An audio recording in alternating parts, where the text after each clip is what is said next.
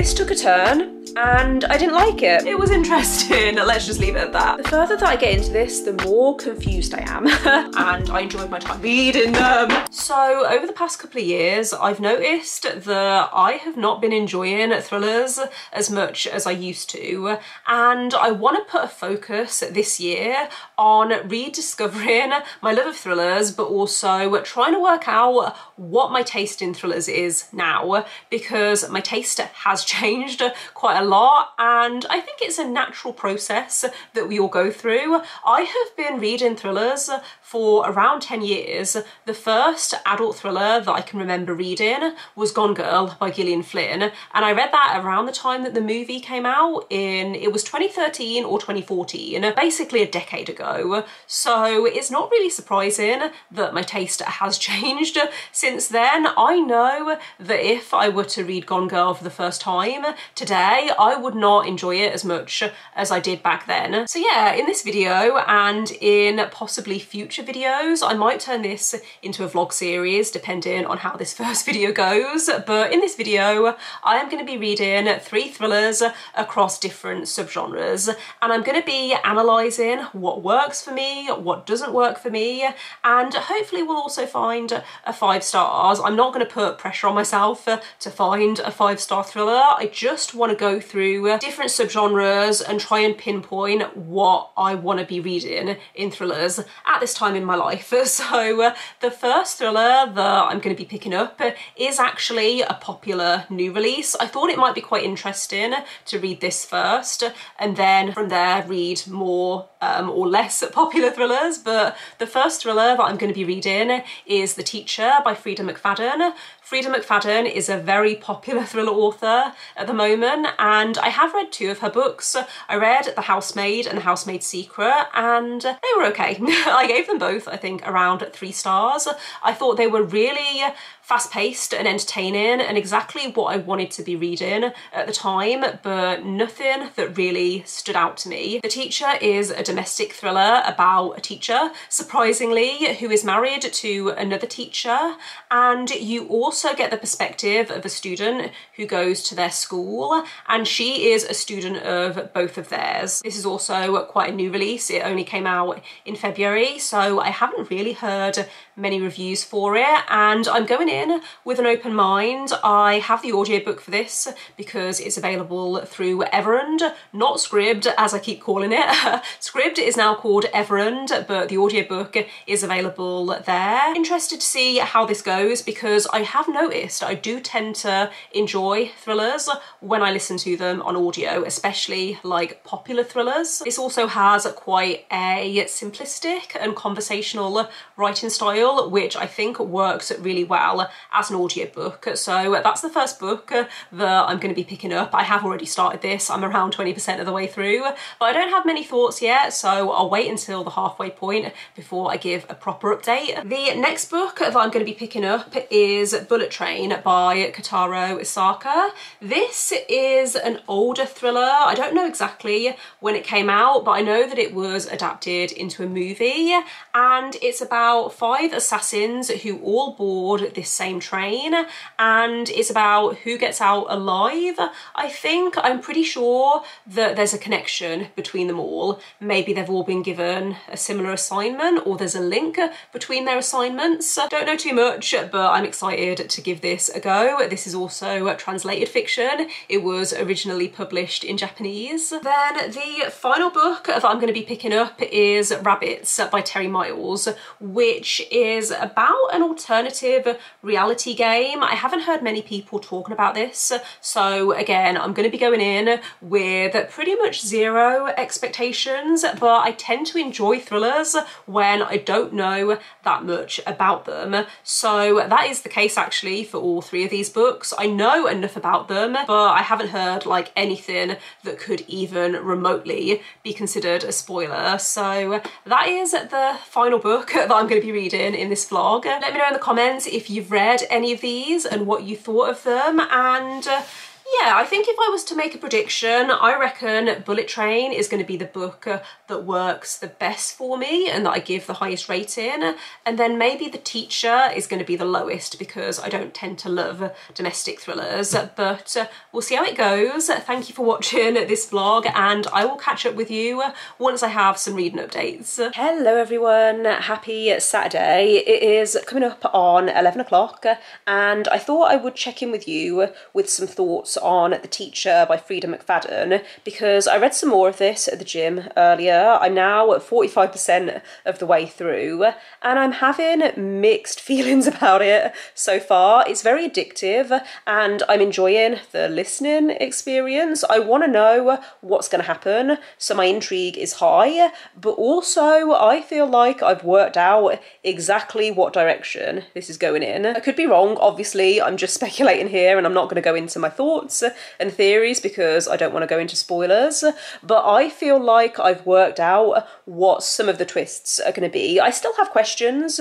so it's not all bad, but if it does go in the direction that I think it's going in, I don't think I'm going to like it. This is following a couple of characters. We have Eve, who is a teacher, and she's married to another teacher called Nate. They are unhappily married. She isn't happy with the way that he's treating her. She thinks that he doesn't give her enough attention and that he doesn't really love her. They both teach at the same high school and they are perceived very differently by their students. So everyone thinks that she's an ice queen and that she's too strict, whereas he is the fun, cool teacher who everyone likes and that all the girls fancy. The other perspective that we're following is a student at this school called Addie, and she is seen as a troublemaker, unfairly. I think there was an incident the previous year that she was caught up in and she got blamed a lot for what happened. Again, unfairly in my opinion. She's being bullied quite badly and I don't like reading those parts. I don't like reading about the bullying that she's going through and how she doesn't have many friends. It feels really uncomfortable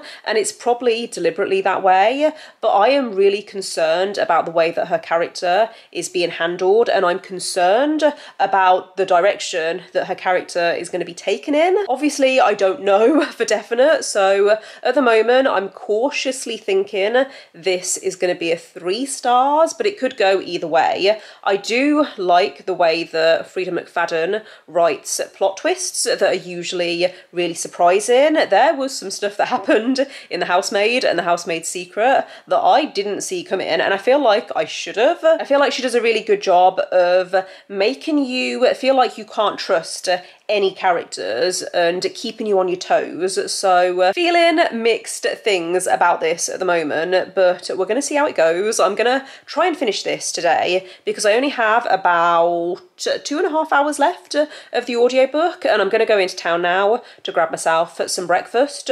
So I'm going to listen to this on the way to and from town, and then I also have some chores this afternoon where I can listen to an audiobook. I also need to film my February wrap-up at some point this weekend. I might try and film it this afternoon, but it's really dark and grey and miserable outside. It's raining and I can hear the rain, so it's pretty bad. But yeah, hopefully today is going to be a productive day. I'm currently reading another book on my Kindle, but that's not for this vlog. It's not for any vlog. It's a book that I want to read because I want to read it.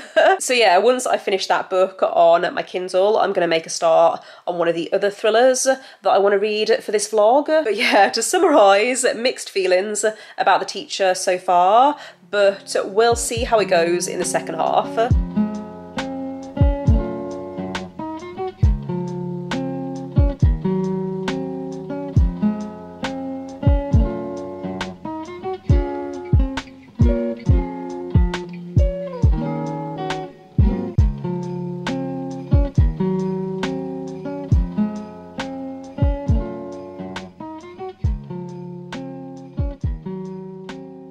So I finished The Teacher by Frieda McFadden, and I don't want to sound dramatic, but I think this is one of the worst books that I have ever read. I'm really tempted to give it 1 star because I can't think of anything positive to say about it other than it was addictive and I couldn't put it down, but that was mostly for all the wrong reasons. I think I said earlier that I thought I'd worked out what direction it was going in. Oh, just lost my glasses there. I was kind of right, but also I wasn't, like, at all. Was not expecting a lot of the stuff that happened in this book, and I really wish I'd been filming my reactions because I was making some faces. I listened to this as I was going into town, and people were probably looking at me thinking, what is wrong with this girl? Because I was making some faces. I was visibly reacting, and it was not good. This was gross. That's the only word I can think of.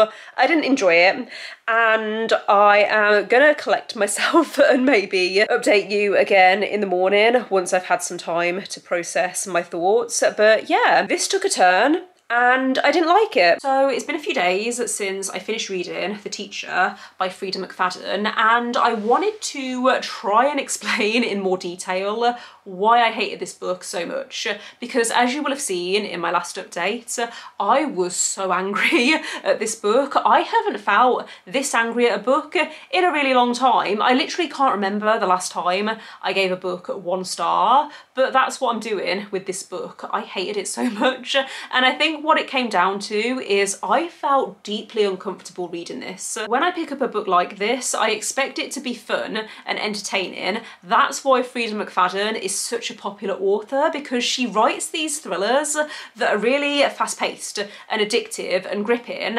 And yes, this was fast-paced and addictive and gripping. I should have known based on the synopsis that I wasn't gonna like this book. It actually says in the blurb that part of this book is about an inappropriate student-teacher relationship. It gave me the ick. It made me feel really uncomfortable, and that wasn't the feeling that I wanted from a book that's meant to be fun and entertaining. It felt too casual, and I know that it's fiction, and I know that the characters were meant to be unlikable, and I was meant to feel uncomfortable, but I just didn't enjoy reading it. Aside from that, I also thought this had way too many twists, and that's a trend that I've noticed in a lot of thrillers recently, is that it feels like authors are trying to squeeze in as many twists as they possibly can, and I am fed up of getting whiplash.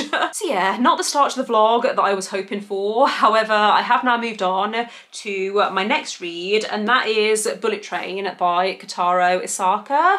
This is described as a dark and satirical thriller, and it's about a group of people, all of these different people, they're strangers, who have boarded this train travelling from Tokyo. It says on the back, why are they all on the same train and who will reach the end of the line alive? So very intrigued about this one. I will give you a proper update once I'm a little further in, but so far it feels really fast-paced and I am intrigued.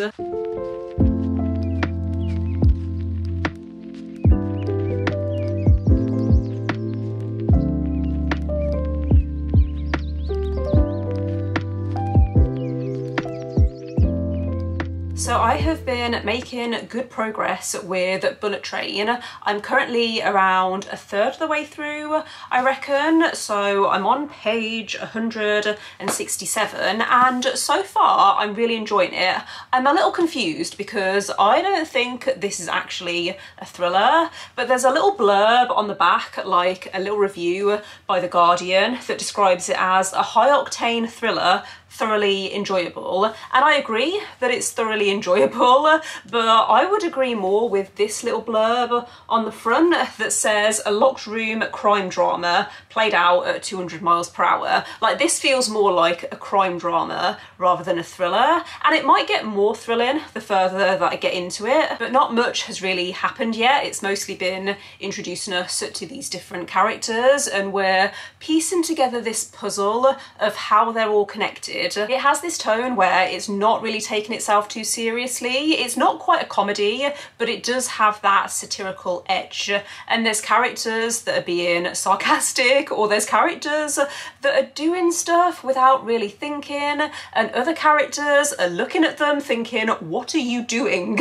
There's this one guy in particular who is a kind of assassin. I would describe him as more of a thief, but he accepts these jobs that always end up going wrong. He feels like the most unluckiest man in the world, and he is on this train to do a job that ends up going wrong. The other characters include a guy who is looking for revenge against the person who seriously injured his son. Then there's also these two guys who were hired to rescue this kid that was kidnapped and retrieve the ransom money, and then return the kid and the ransom money to the kid's father. I hope that all made sense, but yeah, there's a few different characters that we're following, and so far I'm not preferring one or two perspectives over the other. Like, it's not like I'm getting to a chapter and thinking, oh no, we're back to this person again. Like, I'm enjoying them all equally.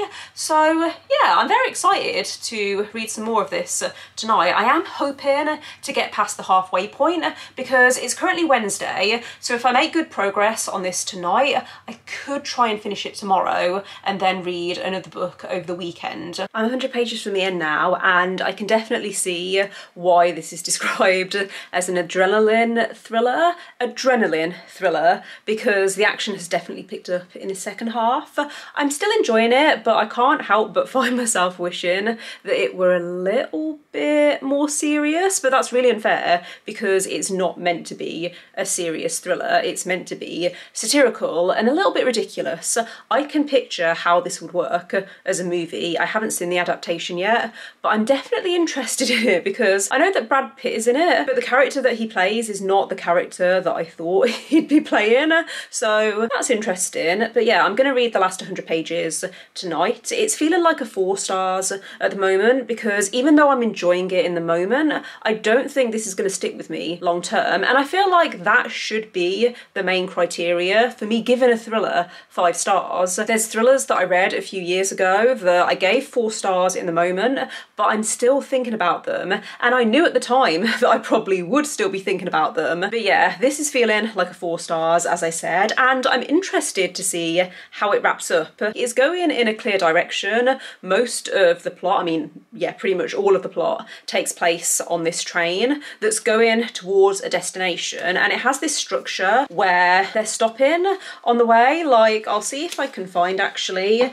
in the beginning, there's like a map of where they're going to. It's not really a map, but there's a diagram showing all the different stops on the way. There you go. So you can see they start in Tokyo and then they're going to Morioka. So liking the setting for this, but I'm interested to see how it wraps up because if it's too ridiculous and over the top, then I don't think I'm gonna love that. But I have enjoyed the journey that we've been on to get to the ending, pun intended.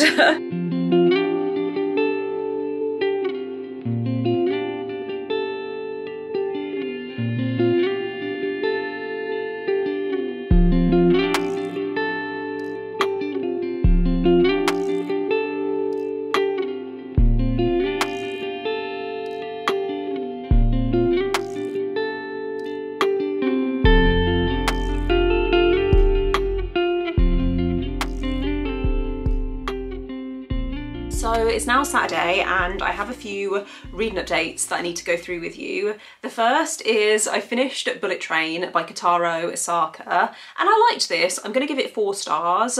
I feel like the ending could have been a little bit stronger, but ultimately I don't think I was ever going to give this 5 stars. As soon as I started it, I realised that the tone was probably a little too satirical for me. I think for me to really love a thriller and give it 5 stars, it needs to be the kind of thriller that you're meant to take seriously. And a lot of thrillers that I've been picking up, especially in the last few years, have been thrillers that are meant to be fun and that you're not meant to take seriously. And I think that's why I've not been enjoying thrillers as much recently, because the tone just doesn't work for me. Would still recommend this if you're looking for a thriller that has a lot of adrenaline and that is a little bit absurd with some quirky characters.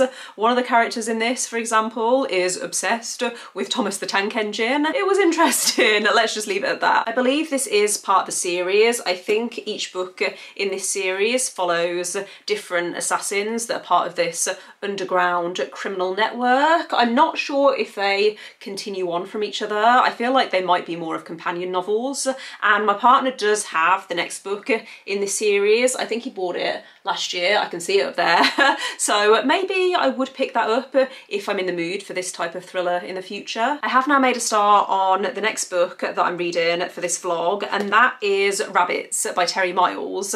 I am enjoying this so far. I'm only around 60 pages in, so I've only read the first few chapters, but already I like the writing and I like how it feels confusing. Everything feels very mysterious. This is basically about a game, and the details, like I said, are still a bit hazy, but essentially this game has been going on for years. Some people are obsessed with trying to find out what this game actually is. No one knows anyone who's won this game. There are rumours, but anyone who's taken part in this game has been sworn to secrecy, I think. There's a lot of secrecy surrounding this game. All I've worked out so far is that it's to do with recognising patterns and seeing connections where there shouldn't be connections. Kind of giving me Matrix vibes, which is a movie that I enjoy, so hopefully I enjoy this as well. Our main character is called Kay, and they are part of a group of people who are obsessed with finding out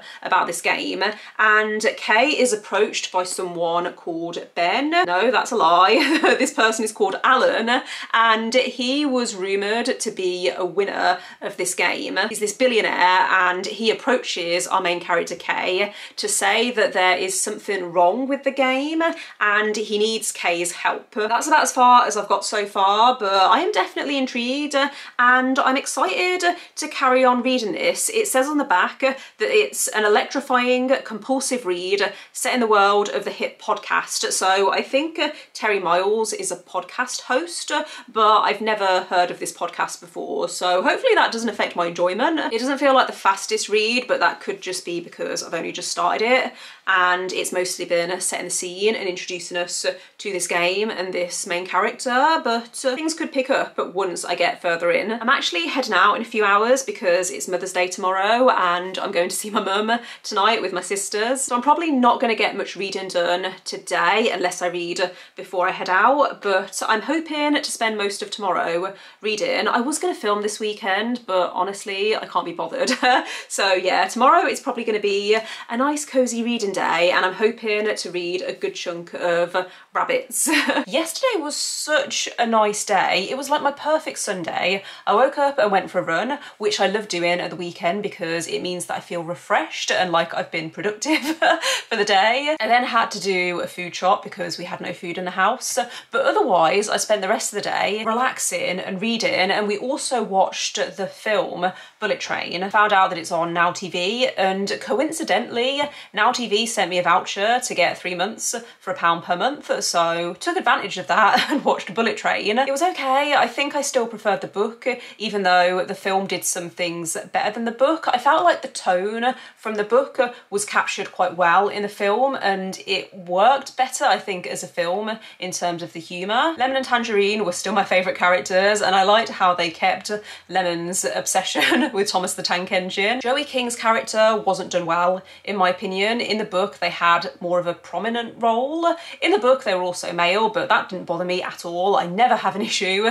with filmmakers changing the gender of a character. I actually thought it made sense for this character in particular because in the book they're meant to be this innocent looking teenager. Obviously in the book you get the character's thoughts and you could see that they were doing stuff just because they wanted to see if they could get away with it, and that wouldn't have translated well, I don't think, onto the screen. So I understood why they had to come up with motivations for why this character was doing certain things. In the movie, it was very much an action movie type ending, whereas in the book, it just kind of ended. Yeah, mixed feelings on that. I think I would recommend it, but I personally preferred the book. In terms of reading updates, I am now around 140 pages into Rabbits by Terry Miles, and I am really liking this. For some reason, I'm reading it quite slowly, but I feel like that's just my mood at the moment. I don't want to be rushing any books because my brain is struggling to concentrate. Weirdly, this book is about seeing connections, and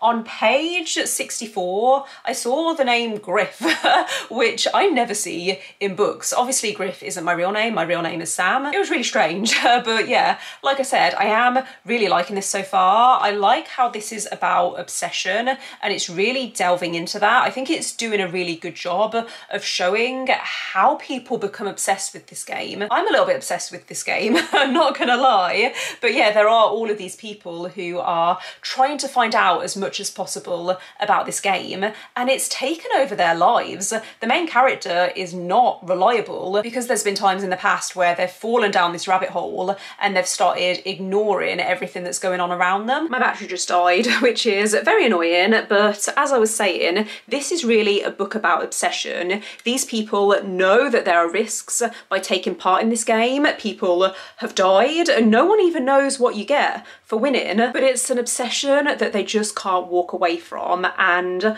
I really hope that the stakes feel a little bit higher in this because it has been quite slow to build up, but I'm very, very intrigued and I'm hoping to get past the halfway point tonight. The further that I get into this, the more confused I am. And at the moment, it's not so much a bad thing because I've still got about 150 pages left, so we might still get answers, but I'm really hoping this doesn't have like an ambiguous ending where everything is left open. Depending on how it's handled, that might be okay, but I really hope we get some answers because I am gripped at the moment. The further that I get into this, the more anxious the main character is feeling, and that's making me feel anxious. I also quite like how we don't know, or at least I don't think it's been mentioned, what gender the main character is. Just a heads up, there's also been quite a few pop culture references in this, and I don't know whether that's been done deliberately because the whole point of this game is that you're meant to see connections between things, and the more pop culture references there are, then as the reader, you're going to see more connections. For example, it mentioned the book June earlier, and obviously the second movie has just come out, so I've been seeing that everywhere, and it's really weird seeing it in a book. There's been a few occasions like that where pop culture references have been mentioned, and it relates to stuff that I've seen recently in real life. But then there's also probably been pop culture references that have been mentioned that I haven't seen in real life, but that other people might have. It's just really an interesting experience. I am really liking this. I just hope that the ending ends strong. It is time to wrap up this vlog because I have now finished Rabbits by Terry Hayes. No, Terry Miles. My partner has just finished reading a book by Terry Hayes and I keep getting the two authors mixed up, but this is Rabbits by Terry Miles. I have now finished this and I think I'm going to give it 4 stars. Might change my mind in 6 months time or however long if I find that I'm not remembering this or if it's not sticking with me, but I enjoyed my time reading this and I would recommend it if you like this kind of thing. By that I mean if you enjoy thrillers that focus on technology or that have some kind of gaming aspect. I think this would work for a lot of people. It has this hazy quality where there were parts in this book where I was very confused and I wasn't sure if I was understanding everything, but I was following everything that the characters were doing. I think it's deliberately written in a way where things are meant to be unclear and where you're meant to be constantly questioning stuff.